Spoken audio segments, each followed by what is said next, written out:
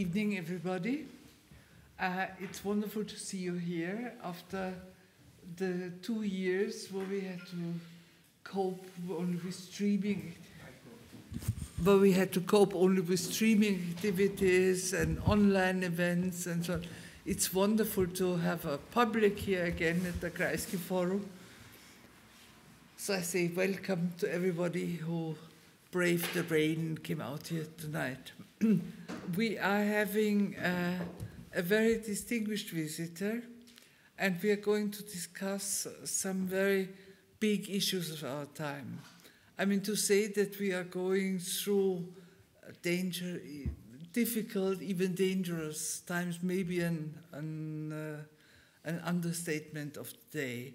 I mean, times are very unsettling. Things are happening all over that are extremely troublesome, from war to attacks on democracy, to rise of authoritarianism, to pandemics. I mean, there are lots of issues that are coming together that are deeply troubling, and where we are trying to bring perhaps some sense into it.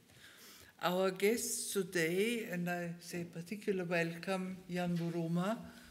He is not the first time here. He has been here several times before, an old acquaintance of the Kreisky Forum, a very distinguished writer, university professor, prolific writer, many books, many articles, and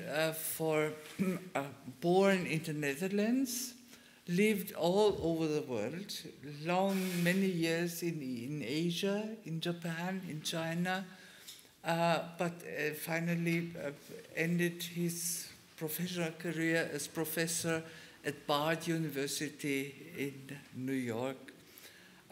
We have chosen as title for this event War on the West, because it was the title of a recent article Ian Buruma published in the Project Syndicate. And we thought that this would be a very good starting point into our discussion, leading into many different angles of the problematic situation that we are confronted with today. So I would first of all like Ian Buruma to tell us a little bit about, to reflect a little bit about the main point of this article, and then we lead the discussion from there. Yeah. Yeah, one of the problems when you write a lot of articles to make a living is that you kind of forget what you wrote after a while. And I know that I wrote this article, but I can't remember exactly what I said. But I'm sure you remember the well, I do remember why I chose the title War on the West. And it was because there's a famous book, famous although pretty much forgotten everywhere. It was once famous, called War on the West, and it was by a Hungarian, originally Jewish Hungarian, I think from Budapest, who moved to England in the 1930s. He was a philosopher called Orel Kolnai, and he became a Catholic and rather conservative, although not right-wing. And he wrote this book in 1937, and he did us all a great service because he plowed through all the writings by right-wing intellectuals, mostly in Germany and Austria, of the 1920s and early 30s, who were not necessarily Nazis, but people who laid the basis for what the Nazis later did. So people like Müller von den Broek and so on. And he called it War on the West because of a lot of nationalist writing during World War I, including by Thomas Mann, where there was a contrast made between the West, which was basically identified with Britain, the United States, and France. And they were liberal, they were open to immigrants, they had a very loose sense of national identity, they were from the point of view of these people who wrote these things. They were materialistic, only interested in money, etc. And the East, in their view, were the people who understood the values of Blut und Boden, and who had a spirit and a national soul, and so on and so forth. And this was particularly strong in World War I, and then, of course, became very popular in the 1920s and 30s, and then, in its extreme form, became National Socialist. And I was very impressed when I first read this book, because it made a lot of sense, because what he was really describing was not so much the West as it is, because the West is many things. I mean, it's conservative, liberal, tolerant, intolerant, etc., etc. But it described, through the eyes of its enemies, an idea of the West, and an idea of the West that was associated with liberalism, with free market economy, with very often, of course, Jews.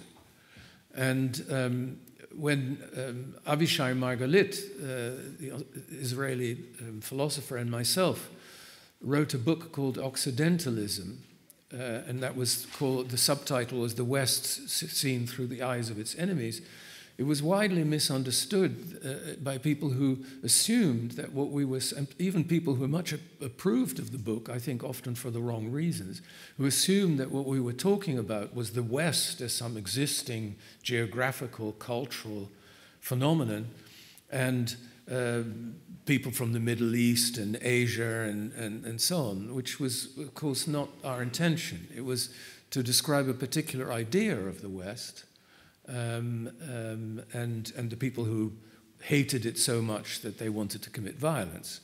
And I think what this article refers to is that that idea of the West is once again in danger, and being very much squeezed, as was true, of course, in the 1920s in Europe, being squeezed between left-wing anti-liberalism as well as right-wing anti-liberalism. When I was looking at your list of publications in bibliography, I found and I was interested in one of the books that you had published with the title Year Zero, 1945. Right. And it caused me to think, because in a way I have the feeling that we are now again in some kind of zero year. Yeah. A year which is a sort of a turning point in so many respects. And 1945 was the starting point for a development in a very positive direction. Multilateralism, international institutions, democratization, human rights regimes, some kind of rule of law, and a system of global governance that served the whole world very well. And now, at the moment, we have arrived in a situation where this may be the starting point of a big unraveling, where all these achievements are put into question, where multilateralism is put in question, international institutions are ignored or under attack, human rights, democracy. I mean, things are going backwards in a way. Yes, I agree with you, but I don't think it started this year. I think it's becoming perhaps more dramatic, but that unraveling started earlier, I think.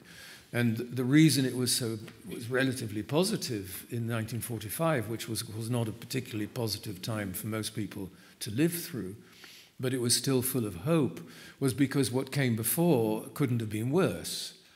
And so the shock of World War II and what had happened, and the wreckage of Europe and China and East Asia and so on, meant that people felt that, well, this never again. And so we have to build institutions that make sure that that kind of catastrophe can't occur again. And that led to, indeed, a kind of consensus between sort of moderate conservatives and social democrats. I mean, the left and the right both felt that it was a good thing to build a world where this would no longer be possible. And so indeed, multilateral institutions, beginning of European unification. I mean, one thing when I researched that book that struck me very much was that I came across in the library a magazine that may not exist anymore, but it was a magazine written and edited by American GIs for American soldiers. It was a magazine called Yank. And the articles in this magazine, Yank, were way to the left of the Democratic Party today, in terms of racial relations, in terms of rights and human rights and economic equality and so on. So this is an illustration of that the whole world was then sort of going in a left-wing, moderate left-wing direction. And I think what in some ways kept that alive, perhaps perversely, is the Cold War.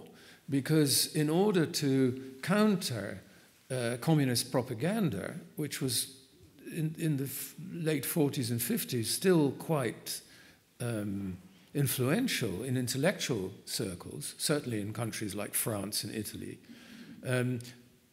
the West, or the Western democracies, needed to have some idea, some common goal of egalitarianism. I mean, that you can't allow societies to get too divided between left and right and so on. There had to be a counter narrative to the communist world that showed that the capitalist Western world could also be egalitarian. And I think one of the unintended consequences of the end of the Soviet Empire in 1990-91 was that ideal was very quickly jettisoned, and because people felt it was no longer really necessary. It could all be left to the free market now. And that, of course, also had an earlier history. It really began in the period of Margaret Thatcher and Ronald Reagan, when there was a reaction to too much union power, and a resurgence of a certain kind of nationalism, kind of fetishism of the free market and so on, which in those days was very much something that came from Britain and America, but had an influence in other Western democracies.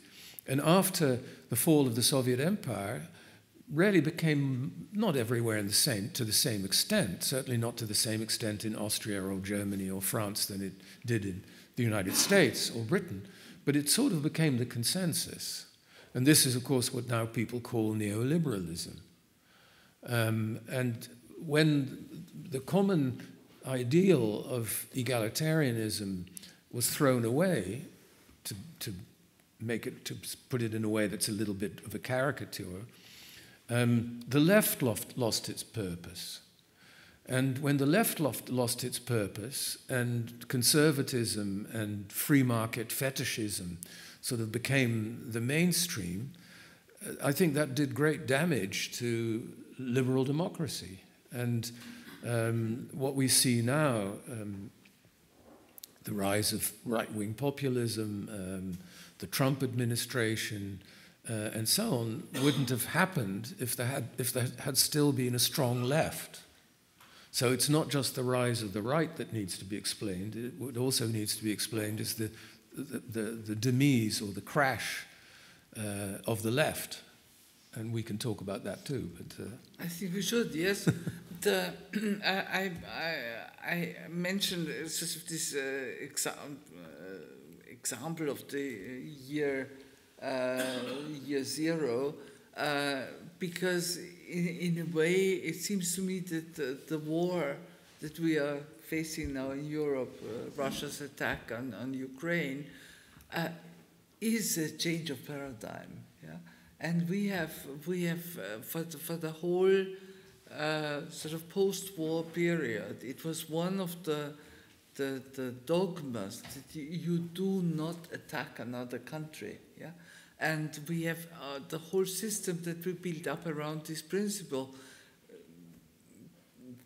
OSCE, Organization of Security Cooperation in Europe, Helsinki, process, and so it was based on that you do not change borders with military violence, that you respect the sovereignty of other countries. And in a way, this attack has crystallized in a way so many things, or brought clearer so many things that were already there, which of course you rightly said. And I sometimes think that we have overcome the Cold War in its classical form, yeah. So the West against the old Soviet Empire and the countries that were under communist control and rulers and leadership, but we are moving into a Cold War in a different composition in a way. Yes. The countries are. It's more sort of now the countries that are embracing capitalist market economy, but combine it with authoritarian rule and are doing quite well with it. And of course, for many, this is a very attractive concept that you are successful, you accumulate wealth, you offer social services, but you don't have to deal with freedom of information, human rights, and all these other issues. It's a concept that appeals in many parts of the world, and that's I think the new confrontational lines that we are facing. Yes, I think that's true. We shouldn't forget, of course, that tanks, Soviet and East German tanks rolled into Hungary and Prague and so on before. We were there, yes. There were wars in the Balkans as well, so it's not completely unprecedented. I think in response to your remarks, I would say two things. One is that, yes, we seem to be facing a very new world and paradigms shift and so on and so forth. On the other hand, you can't help seeing how long the shadow of World War II still is. First of all, both the Russians and some people who are supporting Ukraine are claiming to be fighting Nazis. The Russians claim they're fighting Nazis in the Ukraine. Some supporters of the Ukraine sort of project Putin as a Hitler, and that we're supporting the Ukraine is like fighting the Third Reich. You see a split, an old split, going right through Europe of Britain and America being most vociferous and most hawkish about fighting Russia and helping Ukraine and so on, blaming Macron because he keeps trying to talk to Putin, and blaming Olaf Scholz for being too slow to support Ukraine, and seeing them as sort of appeasers. So you get the old divisions that were already there in World War II. And it only shows that it's very difficult to escape history, even when things look so new. The other thing I would say is that I think you're absolutely right that this model of authoritarian capitalism is a new challenge, and it was a challenge that was not posed by the Soviet Union, because the Soviet Union was not seen as a serious economic competitor. The West didn't do business of any scale with the Soviet Union, and it was a relatively weak and poor country. They had nuclear bombs and so on, but it was not a serious economic force. I would say the pioneers of this model are not in Europe, but it's China. Of course. And the model for China is Singapore. And Singapore is a small city-state, so it's easy to have a kind of authoritarian system with democratic trappings, which is still basically capitalist. But Deng Xiaoping, when he opened the door to China for international business and wanted to introduce a kind of capitalism while retaining the monopoly on power by the Communist Party, Singapore was really the model And in Singapore, they pretended in a self-serving way, or Lee Kuan Yew did, that this was somehow natural to Asians. And in Singapore, they talk about Asians because they don't want, if they say the Chinese, then they discriminate against the Malay minority. So they can't say that this is a Chinese culture, but they call it Asian. In any case, they abuse the notion of Chinese civilization, of Confucianism, and pretend that this is that obeying authority and so on is somehow the natural cultural thing. But what they've come up with is a hybrid between Chinese authoritarianism based on, I think, an abuse of history by invoking Confucianism and Chinese culture and what used to be called Asian values and so on, and capitalism. And of course it works up to a point. I think people underestimate its inherent weakness, which is that the claim to legitimacy, or the legitimacy of monopolizing political power by the Communist Party is not based on Marxist ideology or Maoist ideology, because even communists in China don't believe that anymore. So it's based on the idea of order, of national greatness, and promising the educated urban middle class that they will continue to become more prosperous. Now that's a very risky and slippery basis for political legitimacy, because it means that as soon as the urban middle class are no longer becoming more prosperous, but in a serious crisis might even see their savings disappear, political legitimacy will be challenged. And in a democracy, you can vote the party out that you blame for this, not in a dictatorship.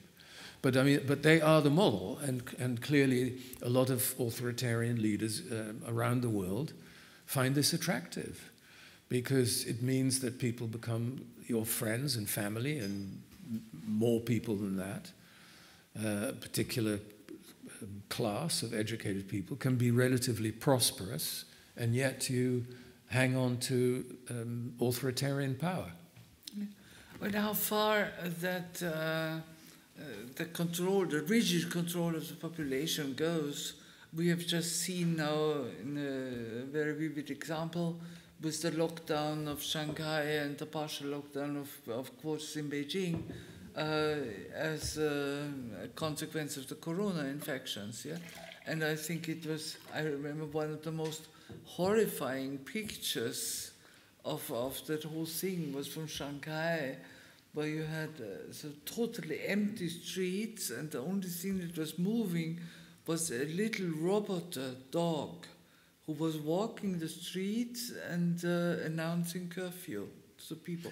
No people. Not only announcing curfew, they had loudspeakers saying, "Contain the freedom of in your heart."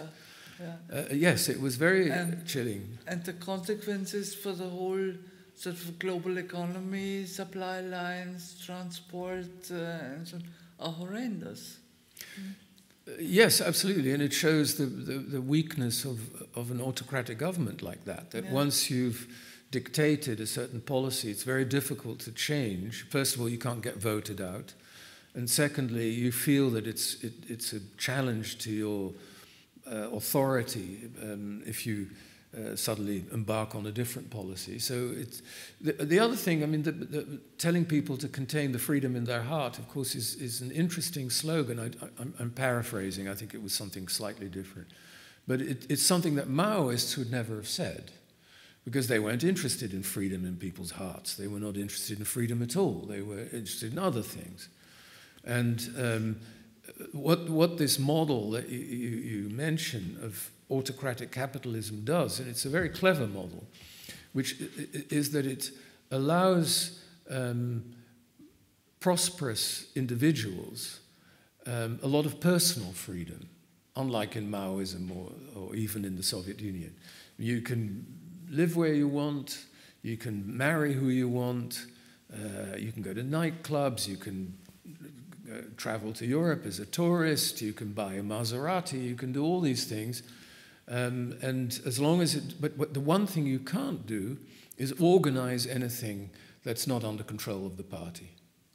And that means that people have no political freedom whatsoever, but they have a lot of personal freedom. And that means that the people who are relatively well off in these systems will become conservative because they want to hold on to those privileges. And they're frightened of sort of mass movements and so on. And they're even, you can convince them that democracy is dangerous because it will create disorder, and the uneducated masses who will cause problems, and it will create violence and so on. And so if you want to hold on to your nice Volkswagen or indeed in some cases Maserati, if you want to hold on to your nice apartments and the order that is guaranteed by the party in order for you to have a nice life, you'd better do as we say. And that's, again, as long as the urban educated classes do all right, that's a fairly stable system. It's no longer stable, in my view, when people no longer do all right. And so COVID is probably is a real problem for the Communist Party. But I've been saying for the last 20 years that the Chinese Communist Party was vulnerable, and they're still there. So I probably overestimated their vulnerability.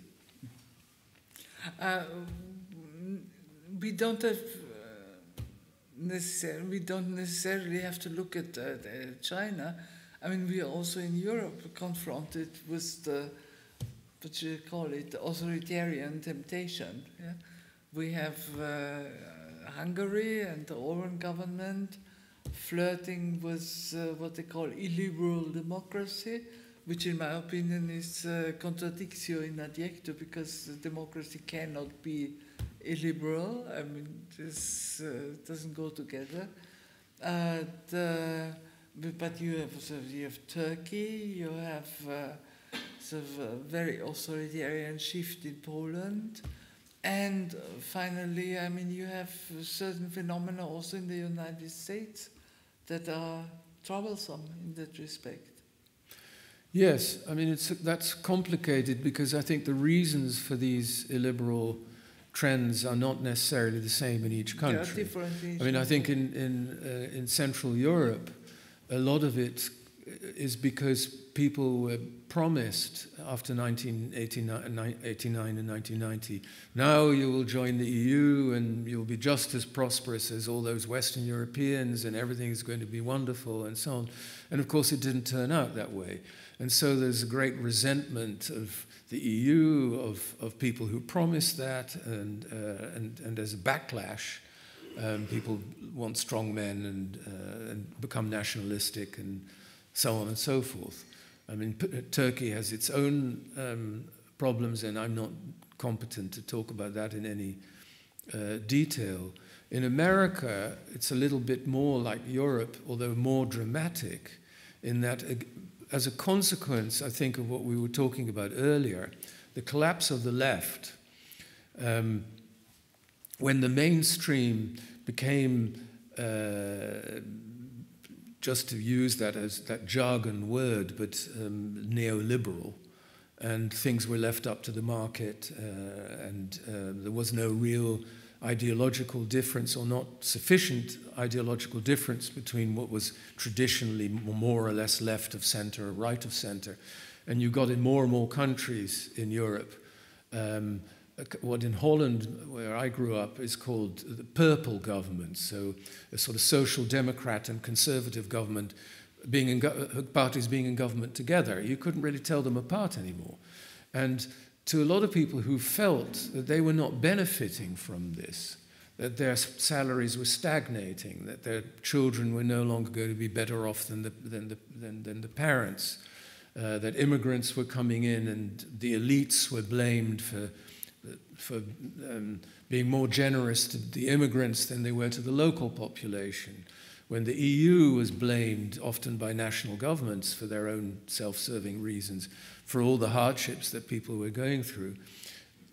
Resentment started building, and when the resentment was voiced by people who saw, immigrants coming to their neighborhoods, who saw their children failing at school, who saw their jobs disappearing, and so on. It was very easy to blame it all on the elites. And when you blame, in Europe, when you blame it on the elites, you blame it on the EU, because that's seen as an elite project. You blame it on the immigrants, you blame it on the left that's supposedly coddling the immigrants, and you end up with right-wing populism. And something similar has happened in the United States, but in an even more dramatic form. In America, of course, race plays an even bigger role than it does in Europe. But I blame, of course you have to blame the right for exploiting this, but I blame the left too. And I think one of the big, it's difficult to call it a mistake because these things grow gradually, but one of the problems of the left in Europe and the United States is that they've let go of class and looking after the economic interests of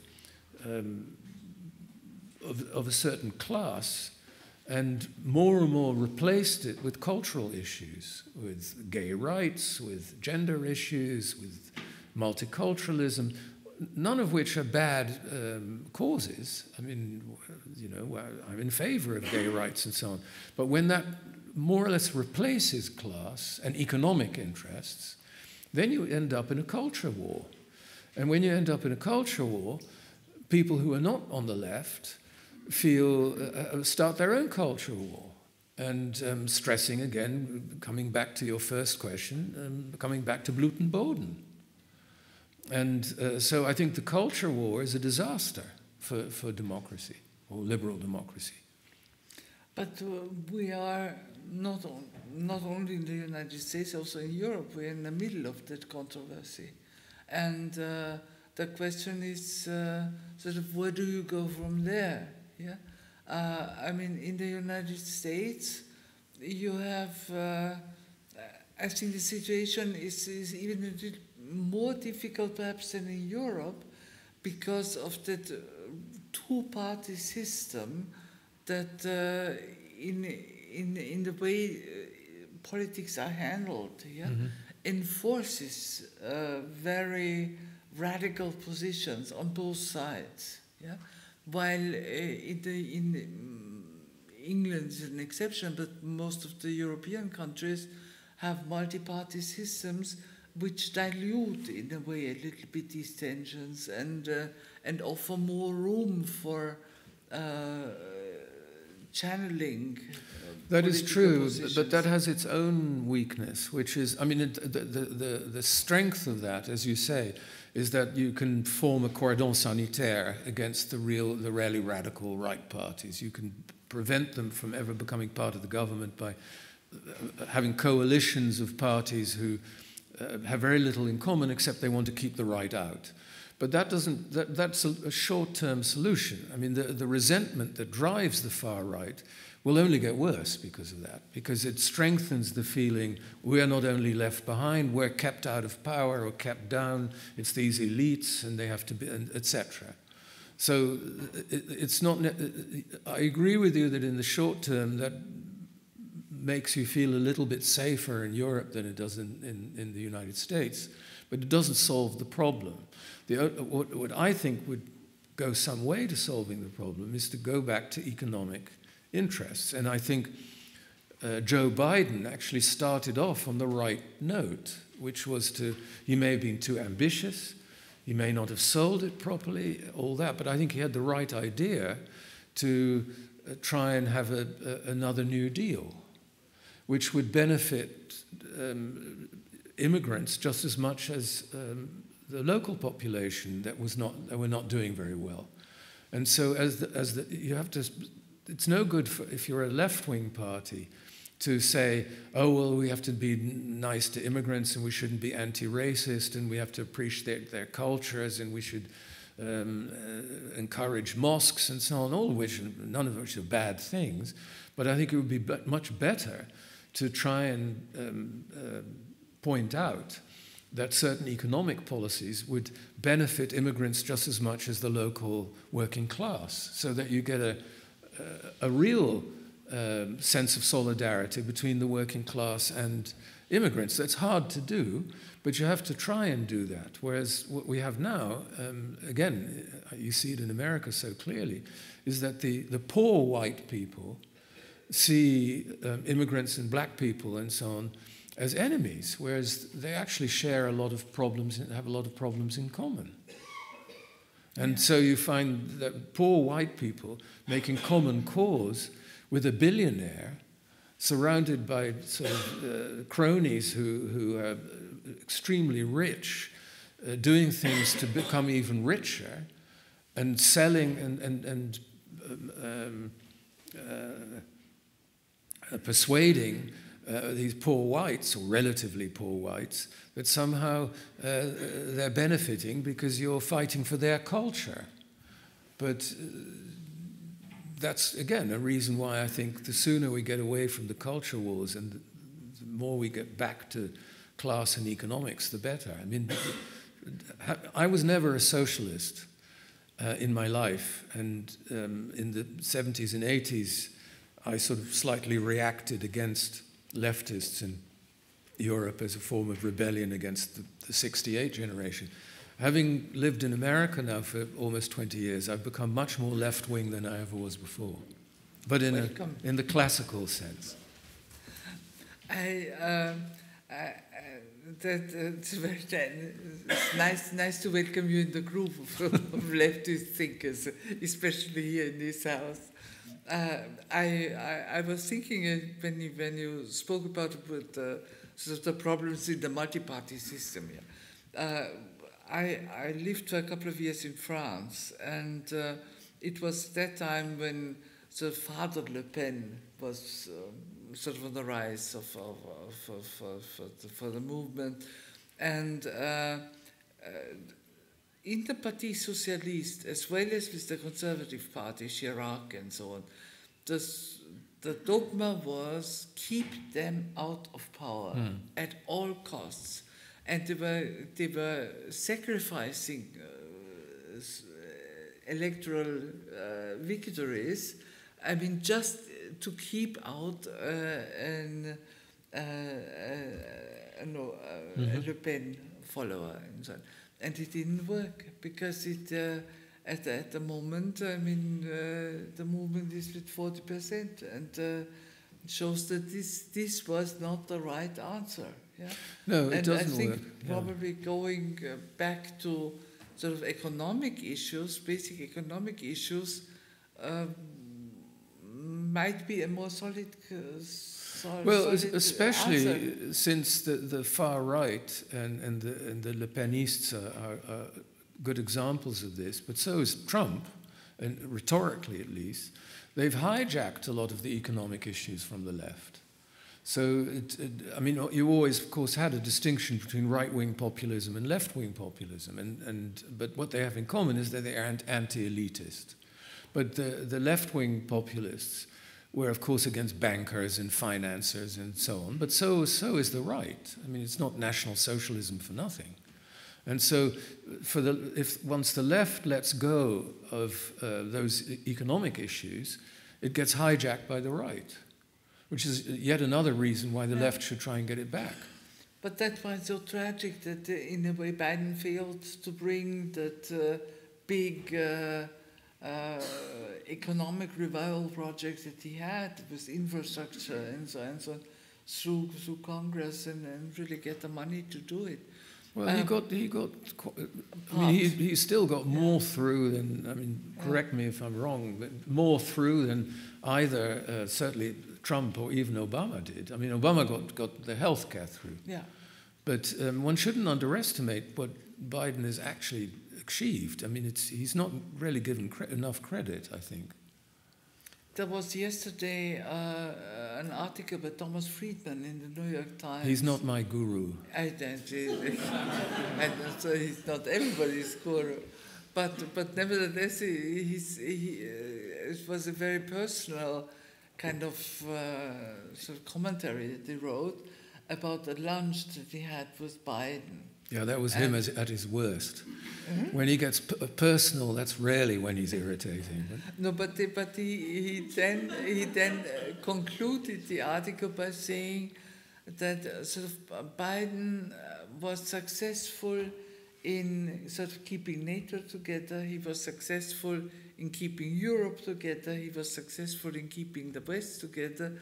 But that he's very concerned that he was not keeping the United States together, and that the breaking lines and the fissures in the society are so great. That goes to show that he's a master of the cliche. But the main point of these articles is to say that he had lunch with President Biden, and Biden listened to his advice. And he had a tuna sandwich. He had a tuna sandwich too. No, but I mean, on a more serious note, I think one of the biggest problems that the United States is facing is this constant attack on voting rights and the fooling around with the electoral system. I remember when I was still in Washington, I met members of Congress who were proud that in their whole political life they never had an opponent, because the majorities were so solidified that they were re-elected and re-elected and re-elected, and there was never a question of a political shift. And if you have a parliament, and Congress is, after all, a parliament too, where only 10% of the seats can be changed in an election, this puts a big question mark whether this is really sort of a bona fide democratic system. Yes, of course, both parties do this. Yes. And some of the oldest democracies, I mean, Britain particularly, have had these kind of practices forever. I mean, you had the so-called rotten boroughs, and corruption has always been there. I'm less worried about corruption than I am about a direct attack on democratic institutions and democracy itself. I mean, what should have disqualified Donald Trump from the beginning was when he said, I think in the first presidential debate, may have been in the second one, but I think the first one, and he was asked the question, would he accept the outcome of the election? And he said, well, that depends on what the outcome is. And that should have disqualified him. I mean, you cannot be a president in a liberal democracy if you're not prepared to accept electoral defeat. Yeah. And if you're not prepared to accept electoral defeat, the system won't work. And that's much more dangerous. I mean, it's bad enough, all the fooling around with electoral districts and that kind of gerrymandering. But it's really catastrophic when you manage to convince a large number of people who vote for one of the two main political parties that the outcome of an election is illegitimate. Because if you say that, then the whole system is illegitimate. Yeah, but that's why you have the sword of Damocles is a big lie.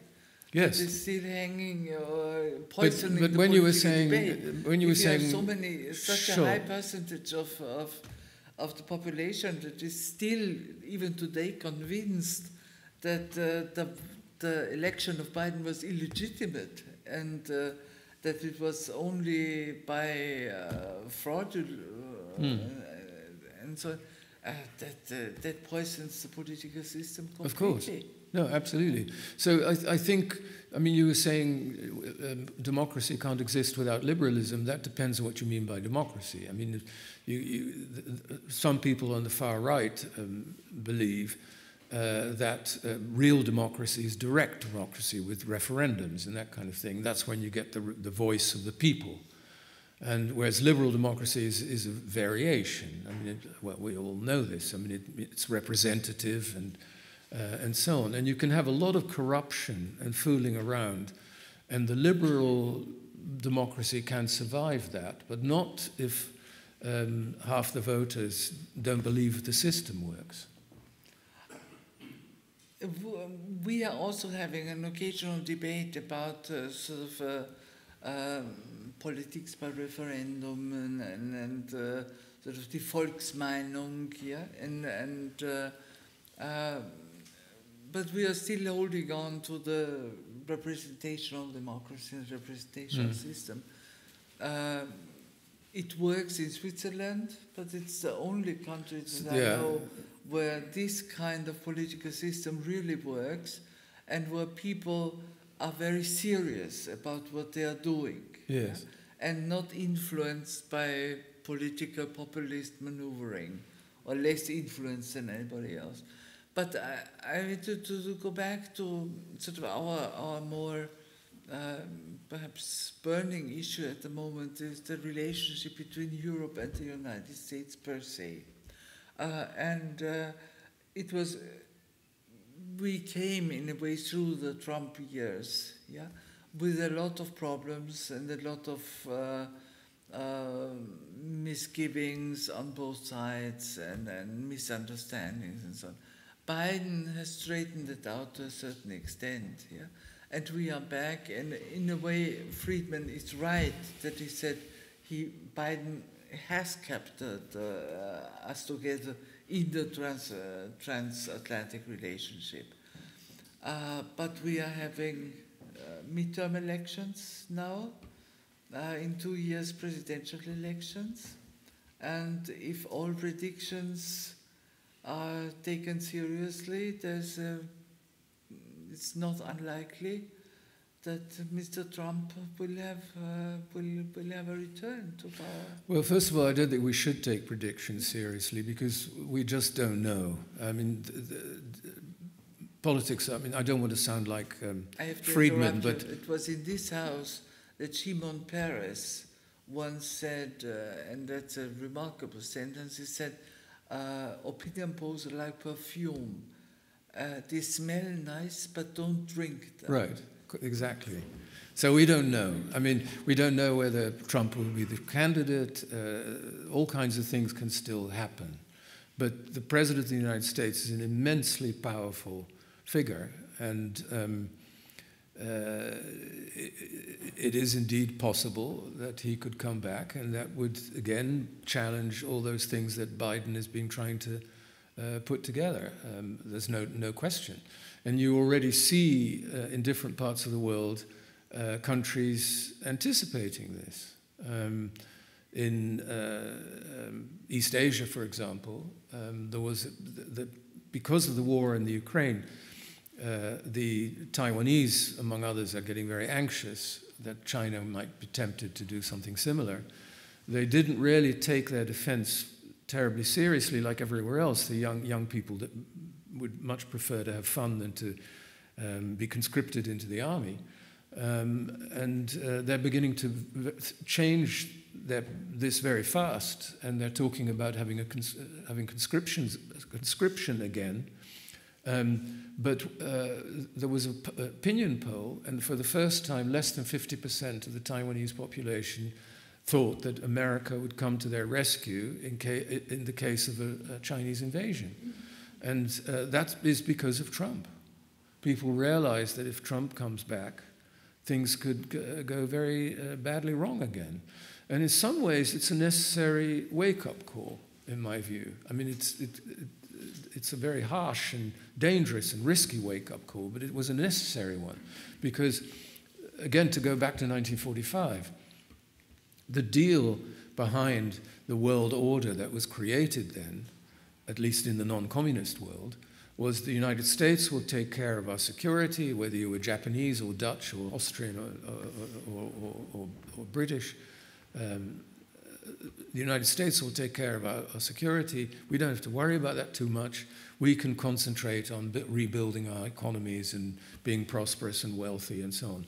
And that made us all sort of into adolescence, that we resent the dependence on our father and we want to kick him in the shin at every opportunity. And this is not a healthy situation, especially now that most Europeans are more prosperous than most Americans. So it's also not for nothing, and Trump understood this very well, that many Americans can be talked into feeling resentful that their tax dollars go into paying for protecting Europeans and Japanese and Koreans and so on, even though those people being protected are not pulling their weight and are dependent on us. And again, for a good liberal democracy to function, there has to be a certain sense of responsibility for your own security. You can't be completely dependent on the United States forever. This is not a good situation. And it could be that Trump, and now Ukraine, has woken up Europeans and East Asians sufficiently that they will take seriously this idea of paying more for our defense, for being more independent. We can't cut ourselves off from the United States, certainly not yet. But it'll be very difficult, but it's absolutely essential that Europeans start thinking seriously about this. And by Europeans, I mean in particular the Germans, because without Germany, nothing will really change. And so, having grown up in the Netherlands only a few decades after the war, it feels very peculiar to be saying this, but I want Germany to become a more serious military power again. I never thought I would think that when I was younger, but I really do. And I think it's a real problem that, it's changing now, and the attitude of the Greens in this war is very, very interesting. So things are beginning to change, and I think for very bad reasons, war and so on, but that is perhaps one positive aspect, that it's made countries that were too dependent on the United States think a little bit more responsibly. In a way, Trump was the first wake-up call in that respect.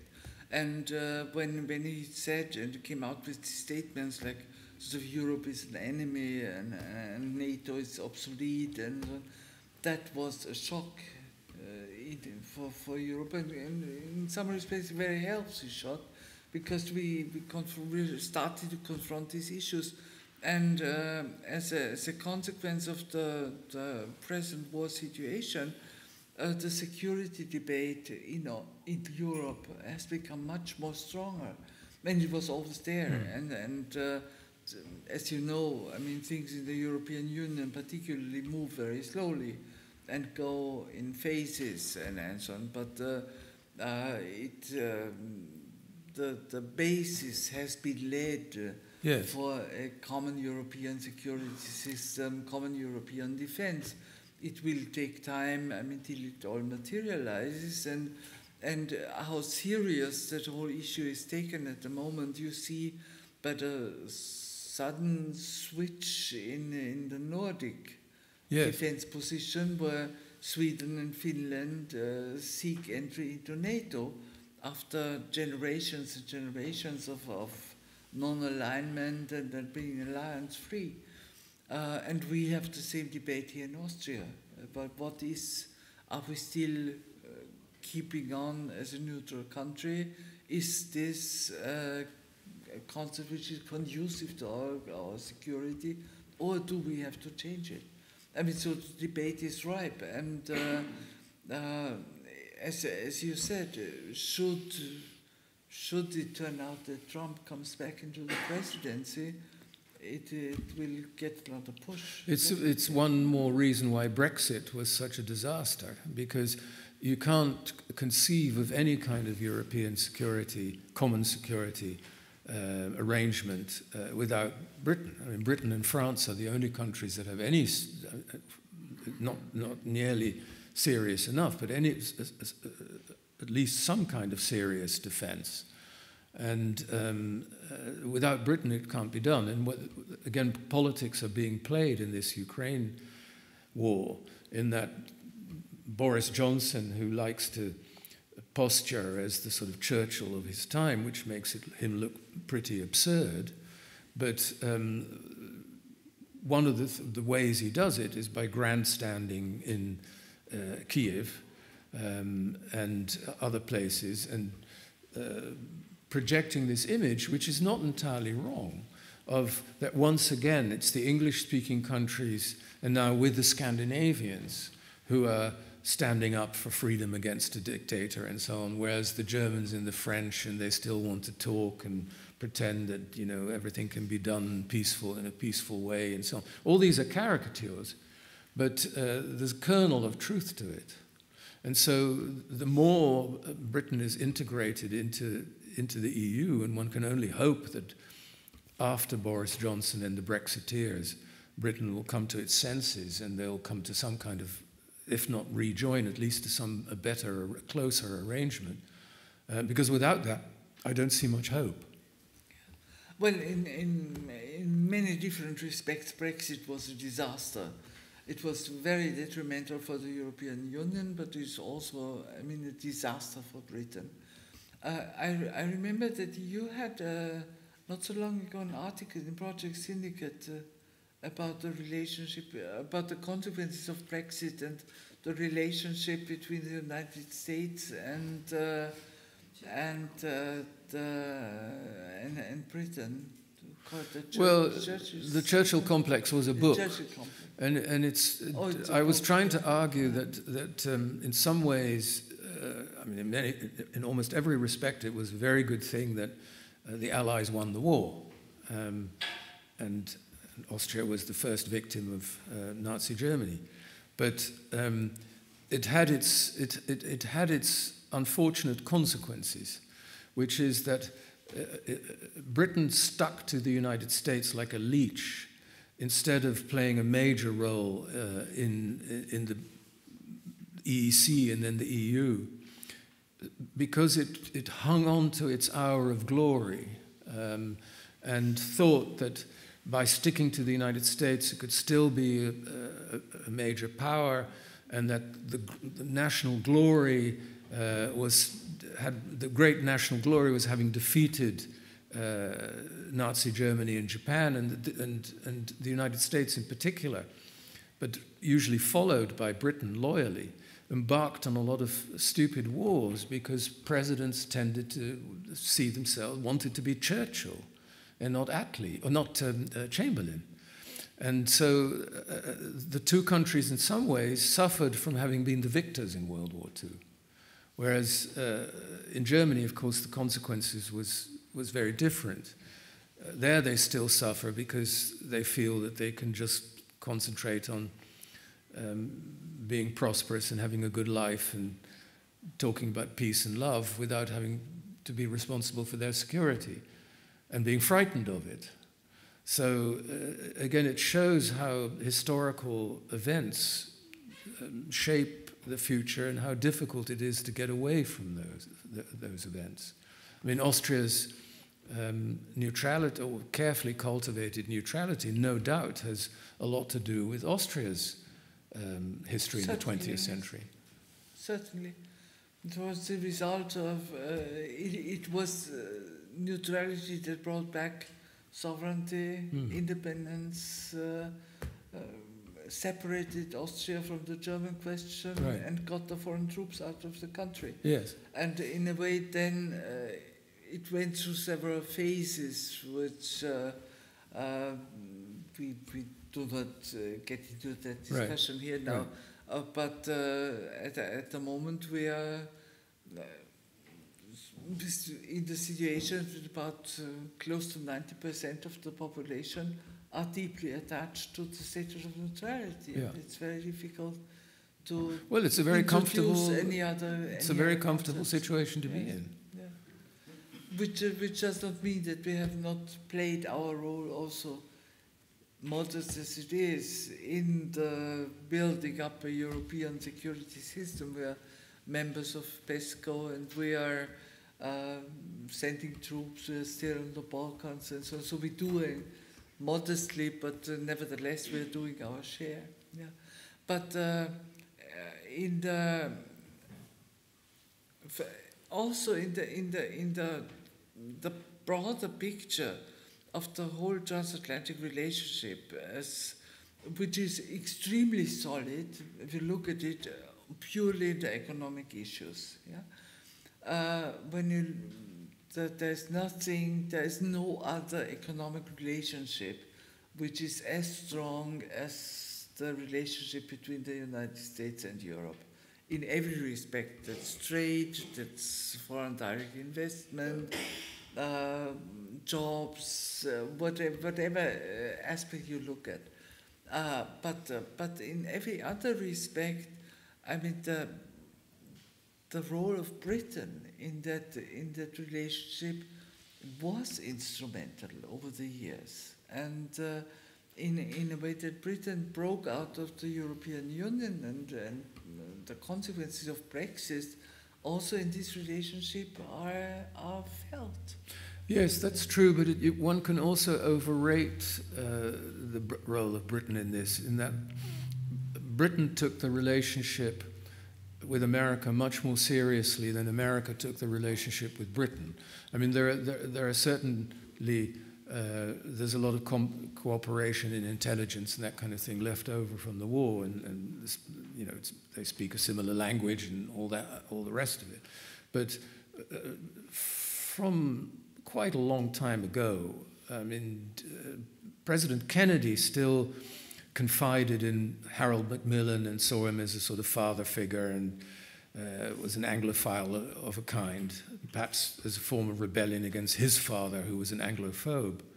But from Johnson onwards, really, the Americans took Germany probably more seriously than Britain. Germany was the major power in Europe, not Britain. I mean, there was nostalgia, and you know, Ronald Reagan and Donald Trump, and they like going horse riding with the Queen and all that kind of thing. But that's not serious. And I think when the Americans were serious, and that was true, think of after the Gulf, I think it was after the Gulf War, the first capital in Europe that George H.W. Bush visited was not Britain, it was Bonn still at the time. And so Germany was considered to be the major power, and the Americans wanted Britain always to be the kind of the middleman, wanted Britain to be in Europe as the sort of the country that understood America best and all that. But apart from Donald Trump, for his own perverse reasons, and no American president would have condoned, certainly not Ronald Reagan either, Britain leaving European institutions in the way they did. But I think it's probably done the most damage to Britain itself, Brexit that is, but in terms of security, it's, well, in economics too, but it's certainly done a lot of damage to Europe as well. Yes.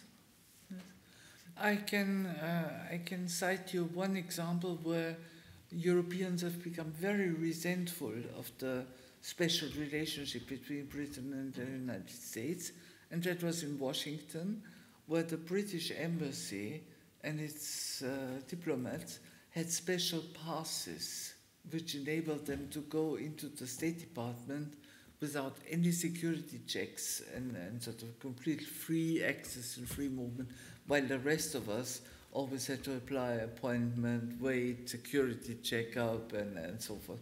So there was a lot of grumbling here about the special relationship. I wonder if that's still true today. I'd be slightly surprised. No, I think that's... but yeah, there are those perks, but they sort of feel a bit like, you know, Ronald Reagan riding his horse with the Queen. I mean, there are these nostalgic leftovers, but I don't think the relationship for a long time has been taken very seriously by Washington. I mean, the language. I mean, for example, Obama wrote a book, and I can't remember the title now, not about his own background and so on, but he wrote a book about foreign policy in which Britain is only mentioned once. And so it's especially the British themselves rarely overrate, I think, the importance of this special relation. I would agree, and I think now even the American politicians know that they have to go to Brussels if they want anything in Europe. And Biden has been doing that very well, and Anthony Blinken as well. Well, it was Kissinger who said that the problem with Europe is you didn't know who to call. The famous phone number. Yeah, and so meantime they know. So that often went through London, and that's no longer true. But I don't think that the problem is so severe anymore. I mean, I think they do know who to call. They don't know who to call, and they don't know where to go. And the first call is usually to the German Chancellor. Yeah. I think we should open the discussion a little bit to our audience, and I see already a lot of interest. Yes.